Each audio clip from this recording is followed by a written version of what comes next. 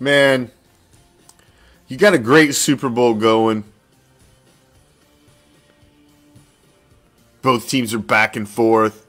They're fucking dotting each other on the chin. You've got a great fucking finale to your season going. And you're just going to completely neuter it in the last 2 minutes of the fucking game. And let your officials and your fucking hack-ass referee fucking crew just completely neuter this fucking game. They got the narrative they wanted at the end. They were getting the outcome they wanted at the end. And they fucking stepped in, intervened, and ended the fucking game systematically. Just like that. Took every fucking opportunity for the Eagles away and just handed the championship to the fucking Queefs. That was the most disgusting end of a fucking Super Bowl I think I've ever witnessed.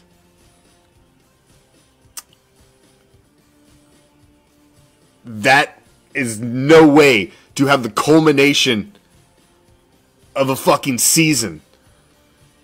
To crown a champion in that manner, where you just completely sucked all of the fucking time off of the clock. Just handed them back the ball. Now the Eagles have no timeouts. They're done. You've got guys trying not to score. This is what you want? This is how you want your champion crowned? The pinnacle of your sport? That's what you want? That's the lasting moment?